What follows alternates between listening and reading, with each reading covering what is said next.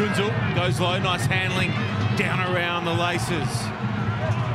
Lonigan, Lolasu on the in ball for Lonigan. One away. No! Leave now! The Canes called out of it. Advantage! Penalty advantage again here for the Brumbies. They go in tight. And has it been stolen by Ryan Lonigan? It has! In this part of the field, Coles this time finds his man.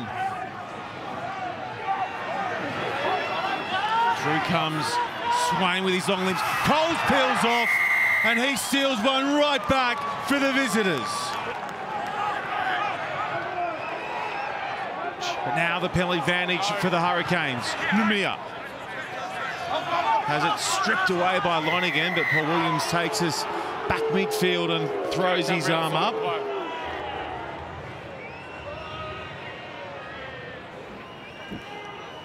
Barrett looking to put his team in front for the first time tonight.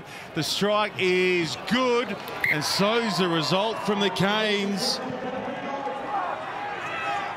White holds up for Frost on the slant run. Sevilla loses his feet. Penalty advantage here for the Brumbies. White spins it back inside for Ikitau. Oh, then Ikitau with a sparkling solo try, and the Brumbies are in front. White goes himself. A brave charge from Nick White. 30 seconds from the final whistle. Frost is in there. Transfers to Valentini. His side's MVP again tonight, and it's a penalty. It's a penalty to the Hurricanes.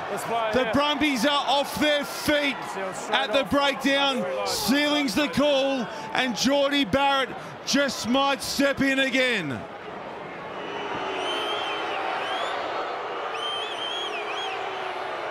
This for the win. Geordie Barrett nails it, and it is away. It's a miss. The Brumbies are winners at home.